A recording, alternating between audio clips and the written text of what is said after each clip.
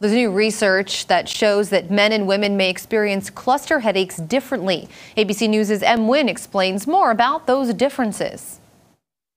Cluster headaches can be a debilitating condition. People who experience this type of headache often feel a stabbing pain in or around one eye redness or tearing, flushed skin, and feelings of restlessness that can occur up to 8 times a day and last up to 3 hours at a time. Researchers in Sweden conducted the largest known study of sex differences in people with cluster headaches and found that despite more men diagnosed with this condition than women had more severe symptoms than men. Women also had symptoms that lasted longer and needed to take preventative medication more often than men. It is known that men and women often experience pain differently, and this study shows cluster headaches are not an exception. It's important for women with severe headache symptoms to talk with their doctor for an appropriate diagnosis and treatment plan.